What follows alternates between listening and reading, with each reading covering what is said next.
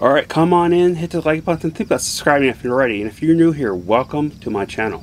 So this is my review for the 2020 Korean film Project Wolf Hunting that was released in 2023 last Tuesday in the US. Here's the plot. A group of police officers fights against dangerous criminals being transferred on a cargo ship bound for Busan, South Korea.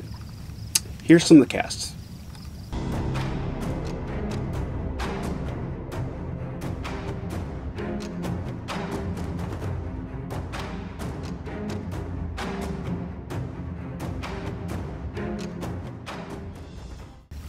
Okay, here is the thing about this film. They're transporting these prisoners from one country to another, obviously South Korea, below deck in a huge cargo ship. So why on earth are they having only 20 detectives, aka South Korean officers with 10 years experience, only armed with handguns?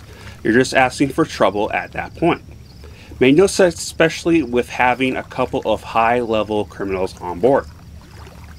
Pretty much wasn't disappointed when it came to how bloody and gory it was. In fact, I was overwhelmed, at least by the second half of the film. But of course, I can't show much from this film because of how much blood there was, including blood shooting out of necks and heads like a Quentin Tarantino film. It's that ridiculous.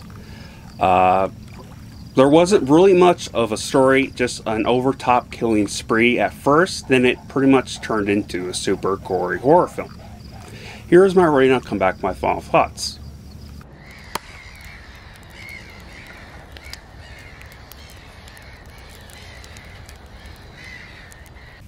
The first hour I was liking the film, then the rest got really ridiculous and boring.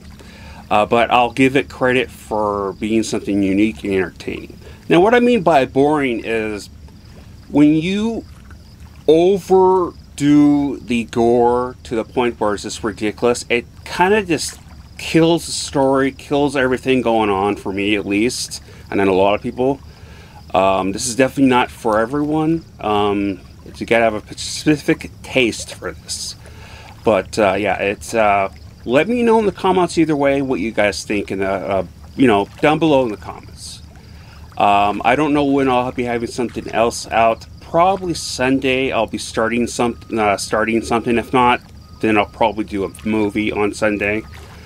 But I'll let you know in the comments below, or the community posts. So remember, I love you all. Please stay safe. Skål.